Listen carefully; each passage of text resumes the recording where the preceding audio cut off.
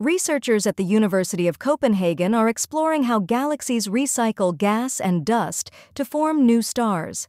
This cosmic recycling process is essential for understanding how galaxies evolve over time and how stars are born. By studying these mechanisms, scientists gain crucial insights into the factors influencing star formation rates and the overall structure of galaxies in the universe. This research helps unravel the mysteries of cosmic evolution and deepens our knowledge of the dynamic processes shaping the universe.